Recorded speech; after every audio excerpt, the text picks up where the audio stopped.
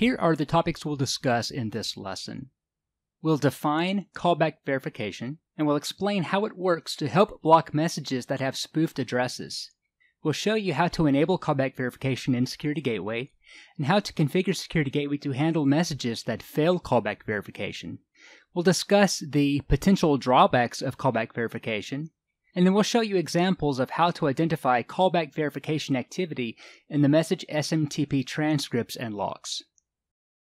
Okay, let's talk about callback verification, which you'll find in Security Gateway under the Security menu under the Anti-Spoofing section located right here.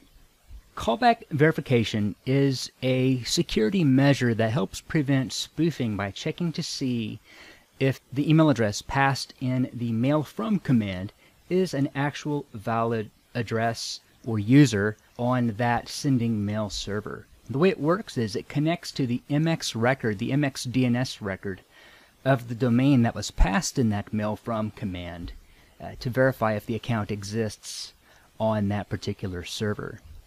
So in other words, and if we use one of the log files in Security Gateway as an example, it will look for the address passed in this command. For example, this is a connection that is coming into my Security Gateway server, and they are claiming to be from billsmith@example.edu. So callback verification verifies the email address in this command, the mail from command.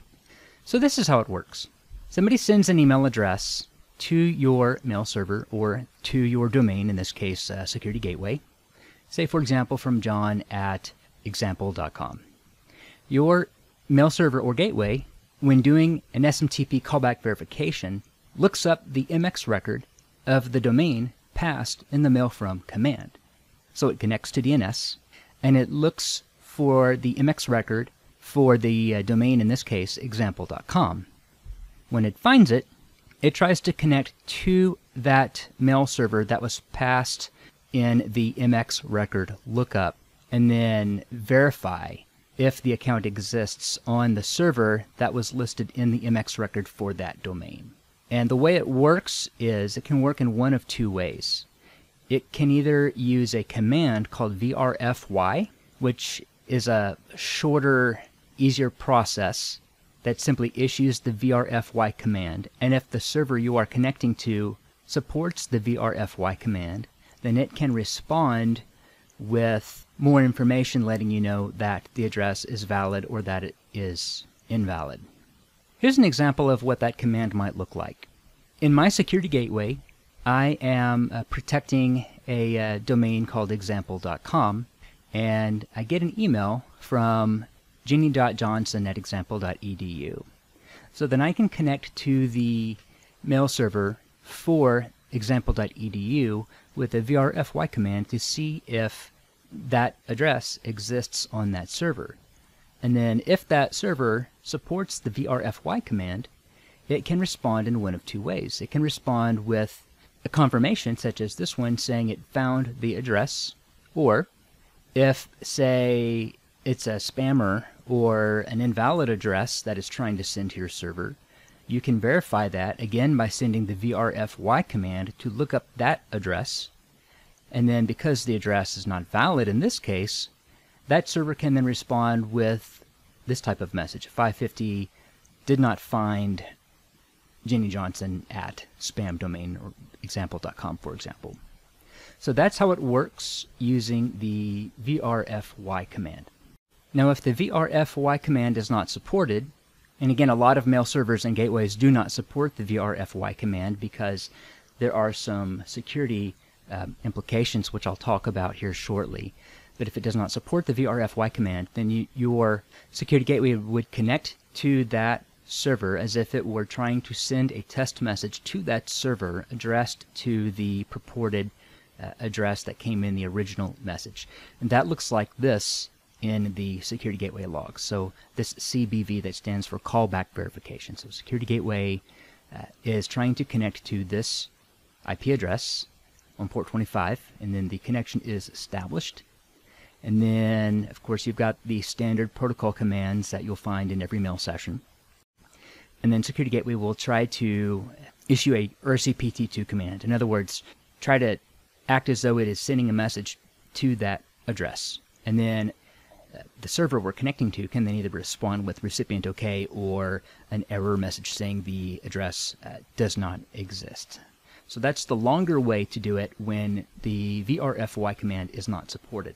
Notice, by the way, that you can determine whether or not vrfy is supported by the server you are connecting to, that you're performing the callback verification on, because when your security gateway or mail server issues an EHLO command, extended hello, it's basically an extended version of HELO, then the server you're connecting to will respond using all of these 250 lines with all of the various what we call SMTP commands that it supports.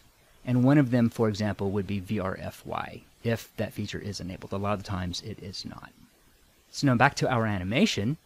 Where we left off was the receiving server, or in this case your security gateway, looks up the MX record on the domain passed in the mail from command, tries to connect to it to see if the address is valid. And if it determines that the address is valid, then security gateway can accept the message and then pass it on to the mail server for that domain. So what happens if somebody spoofs the domain and security gateway receives a message from that spoofed address that was sent from another mail server, for example, a server that was taken over by a spam bot, or that might have some malware on it that turned it into a spam, a machine that was commandeered by cyber criminals and spammers. Well, in this case, again, security gateway would perform the lookup on the sending address using the vrfy command, and if the address is not valid, in this case, someone at example.com does not exist on that sending server, then security gateway knows that the message was spoofed and can then reject the message. So now that we've discussed the conceptuals, let's talk about how to set that up in security gateway. So again, if we go to the security menu, under anti-spoofing, callback verification right here, we check this box to enable callback verification to verify senders of email messages. Now keep in mind with a lot of settings in security gateway that these settings can be configured on a global or per domain basis using the drop-down menu at the top right-hand corner here. So we check the box to use callback verification. You can also check this box to try the vrfy command first if it is supported by the sending mail server. If vrfy is not supported, then security gateway will try to reconnect to that server and establish a mail session to try to send a test message to see if the address exists. And it will do that from the address that you specify here. By default, it would be the postmaster, for example. And you can also check this box to try a null from address. If a domain is not specified, for example, you can append the recipient's domain here. Some servers may or may not accept a null from address, so this would be optional. And then you have options below that tell you how to configure security gateway to handle messages, or senders that fail callback verification. In other words, you can refuse the message, quarantine the message, accept the message, and then optionally tag the message subject with a series of characters, and also optionally add a given number of points to the message's score. So if you use this option to tag the subject, then downstream in the delivery process, a content filter on the mail server could be configured to look for that tag in the message subject and then filter it on the server. And you do have some exceptions on the bottom here. You can exclude messages from whitelisted senders or messages from authenticated sessions. Now there are some drawbacks to callback verification, which is why this feature is disabled by default. For example, there are some servers that use gray listing and that therefore replies will be delayed. So gray listing is another anti-spam mechanism that deliberately slows down a connection, or basically refuses the initial connection until a period of time has elapsed. So that can cause some delays. Another situation that you can encounter is that due to misconfigurations on mail servers and gateways, you might run into a situation where the envelope from address, for example, might be misconfigured on the sending server. And when that happens, callback verification does not perform the way it was intended. And also, one more drawback is that callback verification does not have any effect if a spammer spoofs a real email address or uses the null bounce address. So keep those things in mind, but those are the reasons why this feature is disabled by default in Security Gateway. So if we go to the logs in Security Gateway, I'll show you an example of what it looks like when a message fails callback verification. And we've got a few examples here. And as you can see, these were quarantined. So we'll double click on one. And you can see everything is nicely color-coded so you can see what happened. So I'm going to scroll all the way down to the callback verification section, which begins right here, executing callback verification. And Security Gateway attempted to connect to this host. A connection was established.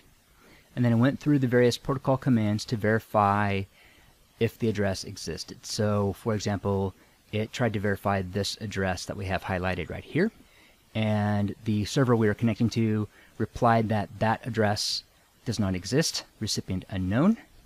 So the message was terminated, or excuse me, the session was terminated, and callback verification resulted in a fail. And therefore the message was counted as spam, and 1 point was added to the message score, and then callback verification terminated right here.